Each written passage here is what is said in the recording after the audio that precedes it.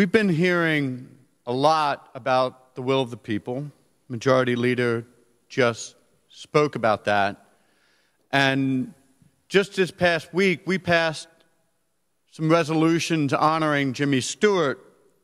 And one of my favorite lines from It's a Wonderful Life, which is one of my favorite movies, is when George Bailey is confronting Mr. Potter, the greedy banker, and he's talking about the rabble,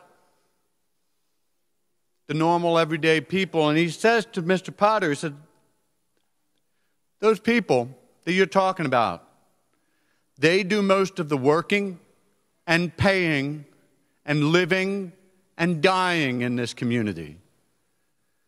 Again, I said this last week when we first argued this bill. The reopening bills that are being presented have a fatal flaw. They do not consider the workers. We're giving lip service to safety and to standards. We're allowing the CDC guidelines, which none of us actually know what they are, to guide legislation.